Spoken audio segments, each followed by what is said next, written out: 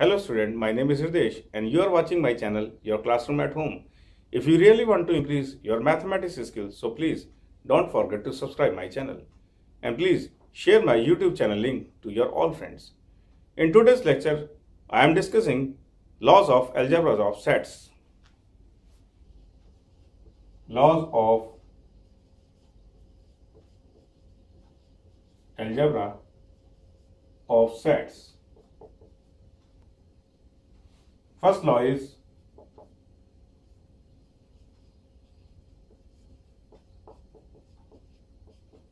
Idempotent law.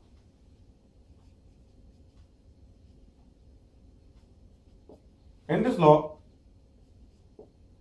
A union A is equals to A. A intersection A is always A.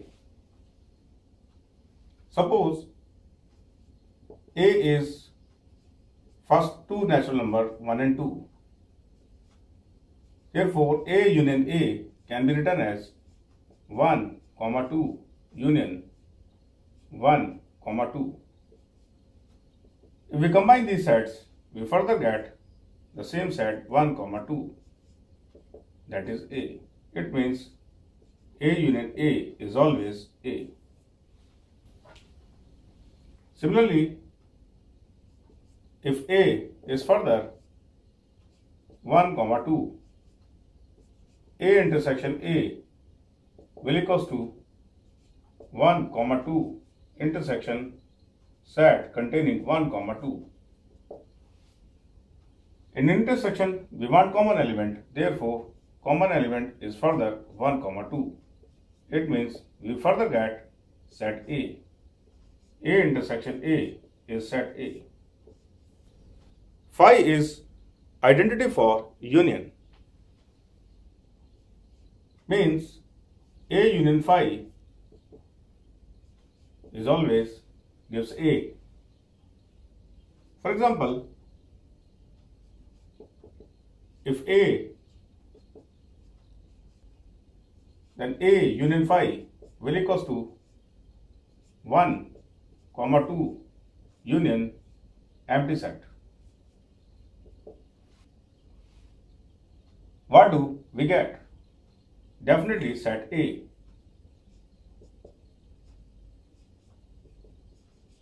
Therefore, A union phi is always A. Universal set is identity for intersection of sets.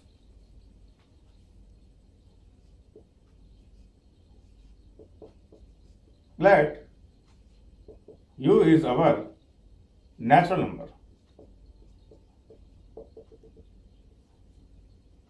and A is 1, 2. Therefore, A intersection universal set means 1, 2 intersection set of natural number. Intersection means to find common element. It means we will get a set containing two elements 1 and 2. That is A.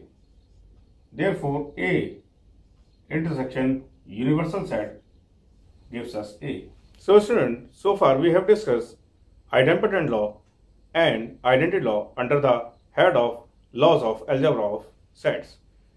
In my upcoming lectures, you will study associative law, commutative law and distributive law under the head of same topic.